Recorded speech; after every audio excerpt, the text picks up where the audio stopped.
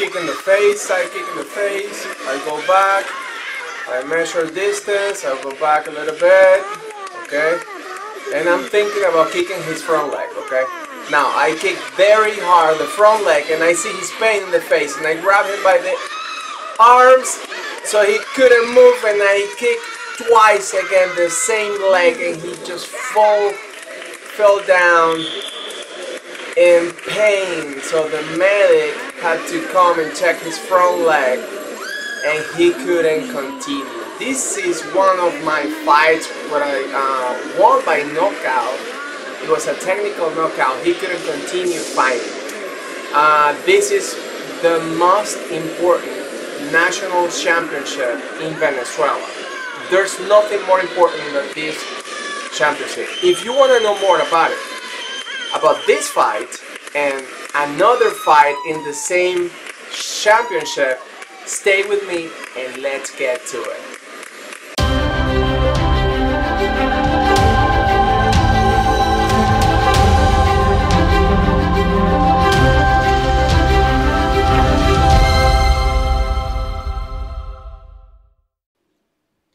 Alright, so this is called Los Juegos Nacionales. So it's pretty much like national games in Venezuela. And it kind of mimic what it would be like the Olympics somehow, but in a national way. For example, you have all the different sports, even the sports that go to the Olympic, you have it in one national championship. So this is what it's called, Los Juegos Nacionales. So that's what I said before. This is the most important championship any athlete in Venezuela could participate in, okay? So we were there with the entire team of my state. And of course, I was representing my school, I was representing the state. And these were the finals, okay? What you're gonna see next is the second fight of the finals, all right? So in order to, pretty much we qualified, 8 people qualified for the finals. And you were going to your first fight. If you won, you were going to move to the semifinals. And if you won, you were going to move to the finals. That's how it worked, okay? So this is my second fight before going to the finals, all right? So let's take a look at it. I was in black color, okay? This is my master pretty much setting me up for the fight. Telling me about the strategy, because we already saw this fighter before, right? I found out later that he was a boxer, okay? And that he participated in national championships in boxing, okay? And the reason I mention this is because even when he was a boxer, he couldn't pretty much touch my face with punches, alright? So this is the start of the fight. We salute, and the strategy here was pretty much kicks, right? Keeping distance, right? So he could use his punches, right? So I was going to, my strategy was going to be keeping the distance, using the front side kick, okay? So that's another one. There, moving back a little bit, keeping the distance again. I kick, round kick, okay? I go down and I grab him and I take him down, okay?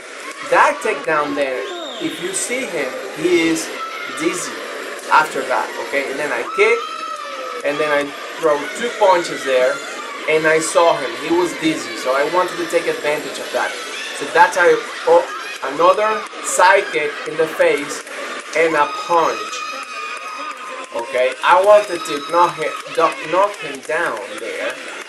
I saw he was dizzy, so it was my chance, okay?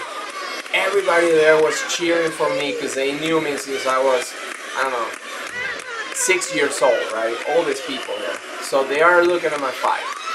I'm trying to keep my distance again, trying to kick with the front leg, I grab him, and that's nothing. Okay, we both left the leg tie. So my master wanted me to just go around because we pretty much won the round, but I wanted to knock him down. So side kick in the face again. That's 2 points. And then I go down, I go back,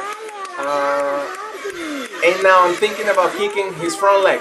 I kick hard, and I saw him in pain, and I grabbed him so he couldn't move, and I kicked twice the same leg, and he just falls down, and he couldn't fight anymore. So I used to kick very powerful. I saw him, he was in pain, and I was like, this is my chance to knock him down.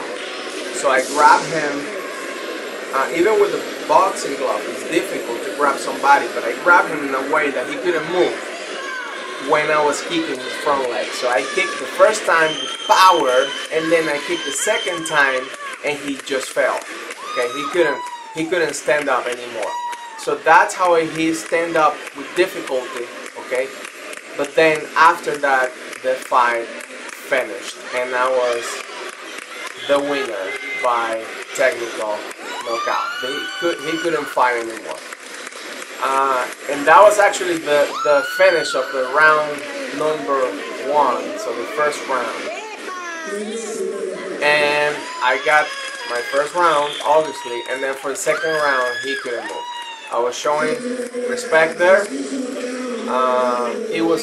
This is called Bolivar State. It's in the west side of Venezuela, and that was the end of the fight. So this is, let me move to the first fight. Okay, so different strategy. Okay, the fight already started. This was the second round. I won the first round. This, I took him down there, right?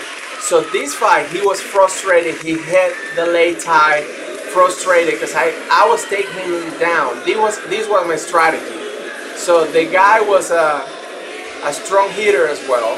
So I was just taking distance, going down and taking him down, right? And then the other one was this. Look at that takedown. I grab him and I do that move and stretch out, right? I pass him through my shoulder down, and that didn't count. It was after the referee counted 3 seconds. Then I go back, I'm watching his front punch, and I take him down there. That was a point, even when he kicked my leg, but I took him down. So again, I stand up, I tried to grab him, I tried to take him down again, I couldn't. Okay, go back. But the strategy here was a little bit different than the other one. This was more takedown than the previous fight, okay? I was just waiting for him, I grab him, and I, boom, take him down again. I remember this, everybody was so excited about me taking him down this way, because nobody was doing it, basically, in the entire championship. So I was the one bringing this up. It's difficult to grab somebody with the boxing gloves. Kick in the chest, okay, and that was enough to win the fight.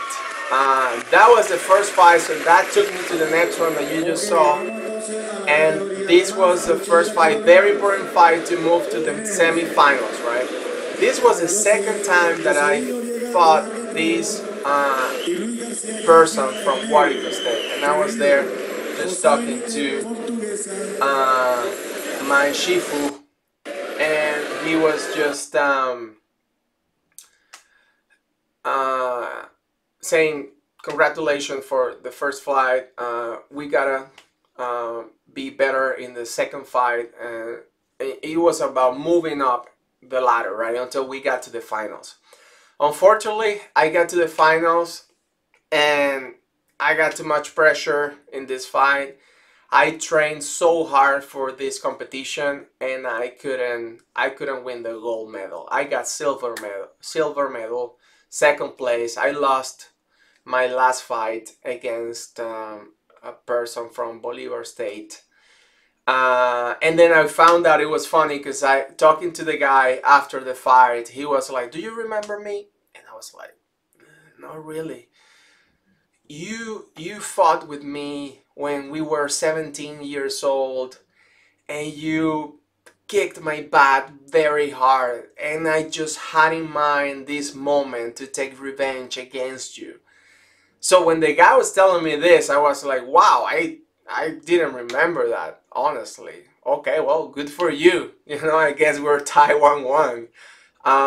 So I didn't perform well in the last fight, and that's still in my heart because, like I said, this is the most important championship in Venezuela. Everybody wants to win a gold medal in this championship. And, you know, I've been through multiple championships in my entire career, but I couldn't win a gold medal in these national games. I participated in Sanda, and I participated in traditional forms as well, or taolu. And again, I got another silver medal in taolu. Even when it was the national championship and the national member of the national team, I couldn't win the gold medal in the national games. Again, this is still chasing me. This is something that I cannot take out of my heart because I'm retired already and I couldn't win this precious gold medal. It was the most important one that I wanted, even more important than the world championship, than the world kung fu championships. I'm gonna say this again. This medal to me was more important than the world kung fu championships medals that I've won in my career. So just to give you an idea of how important this was to me, and I couldn't finish. Thank you for watching. This is just to show you a little bit more that I'm not just an athlete or a practitioner that used to do forms only, because that's what I keep posting in my channel, right? Forms, applications, and that's important. I consider myself a complete practitioner. In order to be a complete practitioner, you have to be good not only in forms, taolu, right? Applications and all that, but also in fighting, right? Either Sanda or whatever the division is, or the style that you practice for sparring. But you have to be a complete martial artist, because when we learn martial arts, when we learn Chinese martial arts, we should be able to use it at some point. You have to be prepared. You have to be good in all the different styles and divisions within the Chinese martial arts. I remember Master Jason So saying the importance of getting on a lei tai at least once in your life and experience this, right? How many people have said, "Oh, I fought in a lei tai, I fought in a Sanda, I fought in..." Not too many, right? So it's very important. That's something that I really checked the box previously in my career as an athlete, as a competitor. Unfortunately, I couldn't keep fighting because I hurt my back when I was 18 years old. Actually, when I fought in this fight, I already had a back surgery in this competition, done probably This was in 2021, something like that, so 3 years earlier.